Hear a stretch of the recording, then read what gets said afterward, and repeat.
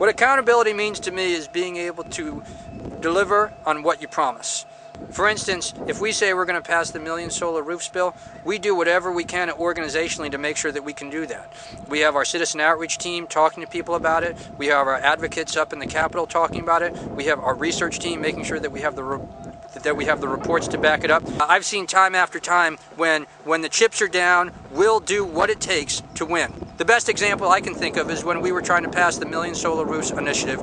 The utilities had bottled this issue up in the state legislature. There was only a week left, and everyone was going, this issue's dead. There's not enough outside pressure in order to make it happen. We got 6 or 7 organizers that had just started a few days before to build a 15-foot plug, and then to drive it up and down the state and do press conferences in key assembly member districts that said, plug into the sun, pass SB 1. It took 3 years, but we delivered on the promise to the citizens that said we're going to generate more of our energy from clean energy, like solar.